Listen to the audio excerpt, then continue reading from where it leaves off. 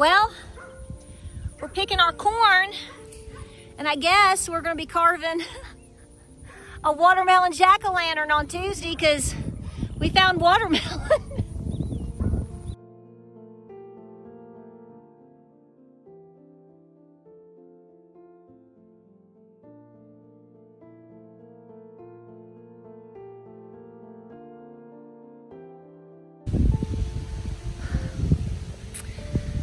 Winter is definitely here, guys. It's time to get into beast mode.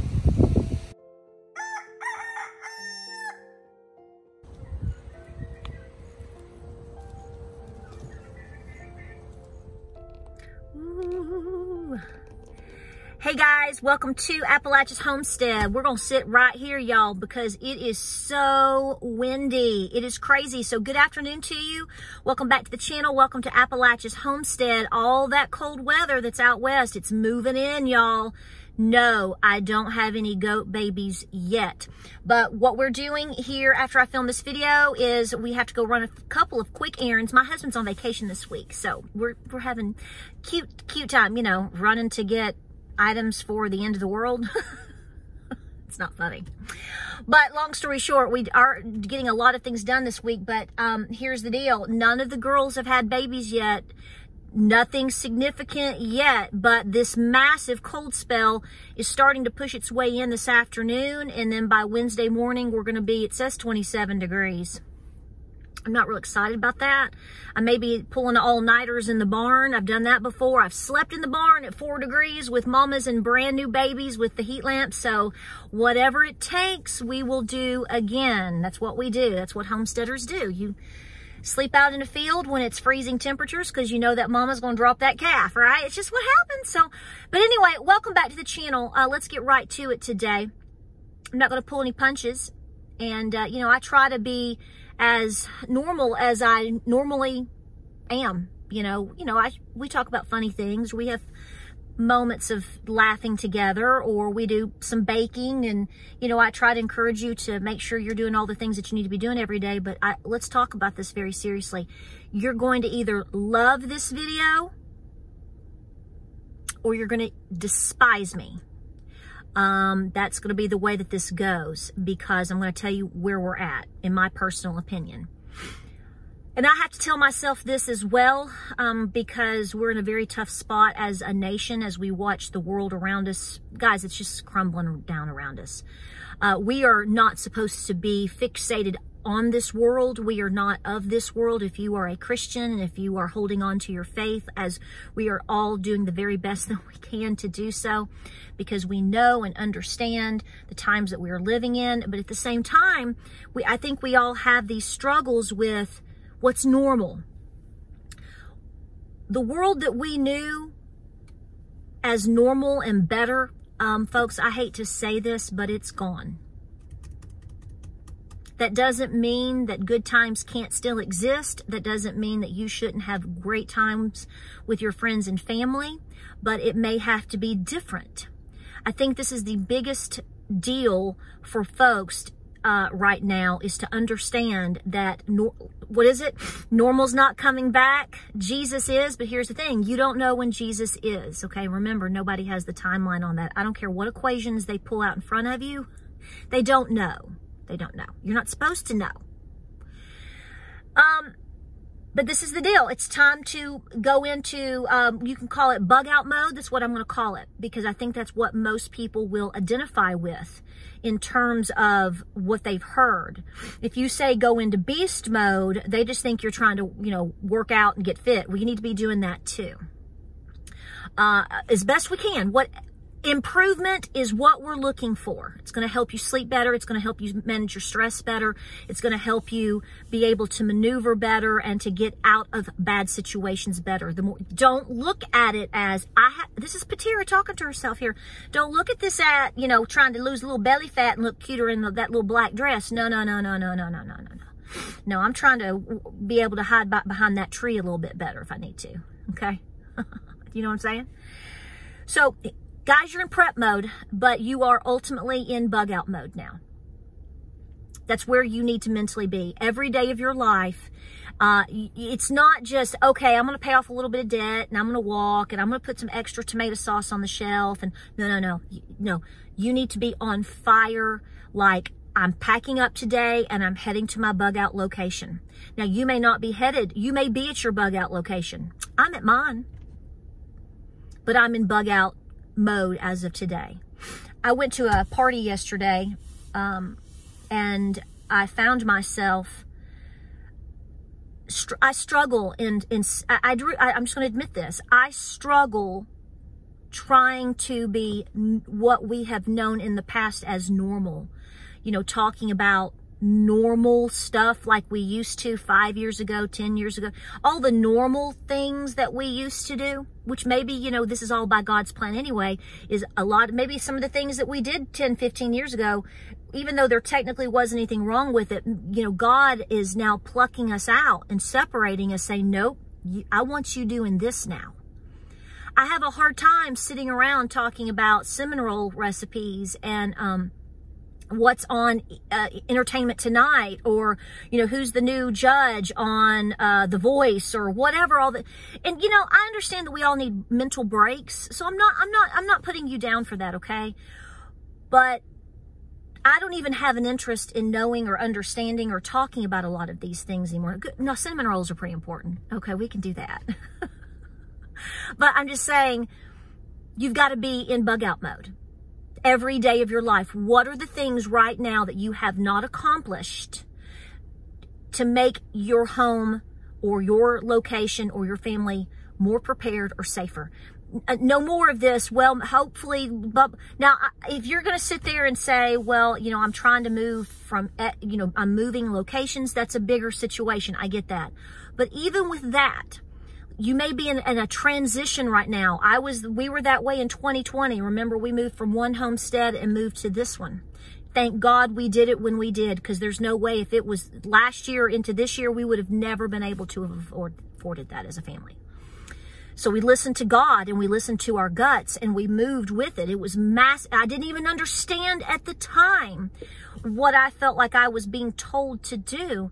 It was time to move. If you've watched my past videos, back at the end of December of 2019, before all this crap hit, we were out in the field and I literally had just gotten my new milk cow, and it was like the Lord, it's like I turned around and I looked at my little farm and I heard, it was like a Field of Dreams moment. And time to move. And you know, and us being humans, it's like we want to argue with that. We want to argue with ourselves. You know, we see and hear things and we go, I know that's correct, but why now? We are so selfish in our own worlds that we have a hard time as humans conceptualizing everything that's going on around us. Guys, we're in an economic free-for-all. Free-for-all. You're looking at a two-front war right now that we just have to stick our noses into, right? And we want to traumatize every wife and mother out there for the idea that their son, now I know that we've talked about girls too being drafted, young women. How does that settle with you? Are they being drafted right now? No. How's enlistment going though? I'm right there with you. We have to be in bug out mode. This is where I find my sanity. You may not. Somebody earlier today was telling me that I've drank too much Kool-Aid. Okay. I'll tell you what. I'm pretty doggone sure, sir, that you probably don't lift a single weight. You probably are not trained to use any type of self-defense tools. And I'm sure your favorite meal might be a bag of Doritos in Mom's basement. If I had to bet money on that, I'd say the odds are pretty high. And so, therefore, we have to understand that we can't do anything to save these people anymore. We're going to pray for them. We're going to speak out, and we're going to hope and pray that they listen. But they're not on our radar anymore. They can't be. I don't want to say they're a waste of time, but they are a time suck.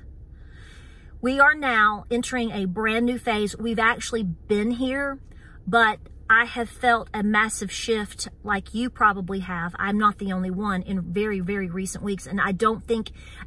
And it felt this way even prior to October 7th. It's like we were just waiting for some sort of catalyst. Now, I'm not going to get into debating all the things that are going on with that, because it's never ending. But we pray for peace, that is for sure. And let's hope that that comes. It'll take a miracle, I think, at this point. Or it's going to shift on us as it was planned to all along, so that something else, see, all this over here, jazz hands over here, look, look, look, bing, bing, bing, boop, boop, boop, boop, boop, while something else is happening over there. Don't think that these things are not occurring, because we are facing and dealing with so much evil. It takes advantage of every single opportunity. Never let a crisis go to waste, my dear. So what are you doing today, Mom and Dad? Mama and Papa, what are you doing, Nana? What are you doing, Auntie? The click is here. The shift is here. I understand tomorrow is Halloween and you've got a fall party planned. That's great. Yeah, you should start thinking about making my Aunt Judy's sweet potato casserole in a couple of weeks for Thanksgiving, because it's the best you ever gonna make. I know. It's on my community page. On my community, scroll down. I put the whole recipe up about a week ago. I may make a video on it. I'm not telling you to not do the normal soothing things, but you need to accept that you are no longer in normal anymore. That's gone. It's not coming back. The new normal that you probably are waiting on is not going to be well received either. It's not. It's not. I'm always open to a miracle, and I'm praying for that really hard every day, and I want it to surprise me, and I want it to surprise you. But I'm telling you, the quicker, the faster, that you can get your act together and get things moving as of yesterday, you better do it. It's now. It's now. Now, when I say bug out, like I said before, I'm saying that as I'm using that phrase. I mean, some people may be actually moving to more safer locations because they see the writing on the wall. They see the things that could be coming down the pike, and they're like, you know, this is a major shift. To actually go into what I would call a bug out mode, to the point where you are as prepared as you feel you are ever going to be, which really no one ever reaches that point. But you are to a point where you're like, I have overall done the very best that I can to sustain a long, difficult winter, or anything that you feel that's coming, especially in the next year. Guys, it takes a long time to get to that type of status. So if we just float just like we are today, which is the entrance gateway to the bug out phase, that's what I'm calling it. I'm going with that. It takes money, it takes time, it takes grit, it takes a lot of effort, it takes a lot of sacrifice to get to that point. So hope and pray that you have entered this phase and that it holds the pattern of which we are today for as long as you need to get to the point where you are ultimately very comfortable. It's over. It's done. Let go of the past. Go ahead and cry. Mourn it, but don't stay there. Don't stay there. You've got to be over here now. And once that you have your moment and you say, okay, and you put that in your lockbox of your heart, you need to be over here, Mom. You need to be over here, Dad. Your children and grandchildren in your community need you far more than you can guesstimate right now. I know this. I don't know how bad things are, but I have been willing to accept that it's far worse than I can imagine. And so therefore that keeps me in prep mode, beast mode, bug out mode. Take advantage of every opportunity right now. I will tell you that real quick here in the state of Tennessee, up until tomorrow at midnight, Halloween Day, October 31st, you can still buy your groceries and grocery items and food items tax-free. Last reminder. So if you need to go get a couple, a flat of green beans, a flat of corn, some extra flour, sugar, whatever, you're tax-free through tomorrow. Get on it. Get on it. Like, subscribe, and share. We've got to get moving. I will keep you posted on the goat babies. I don't know. It could be. A lot of people are writing to me saying, you know, it's going to be like super cold and a full moon. By the time you wake up on Wednesday morning, you're going to have 5 goat babies out there. We might. So we got to start bringing them in. We'll keep you posted. Fingers crossed. Just say it with me. It's time to switch gears and go with it, because it is now time to be in bug out mode. Like, subscribe, and share. I thank you so much for being here. Stay safe. And I know a lot of people are doing lots of things right now with fall parties and Halloween and different things like that. I would use a lot of discernment for multiple reasons, questioning your own self and your family on exactly what you're doing, how you're doing it, where you're going, how many people are you going to be around, and what decisions are you making. If there is something that you can actually do that's more fulfilling in terms of your preparedness for your family, that's how I would be spending my Halloween. Just saying. Love y'all. We'll talk to you later. We'll keep you posted. Thanks for being here. I love you. Give me hugs. I need it. Godspeed, and we'll see you in the next video.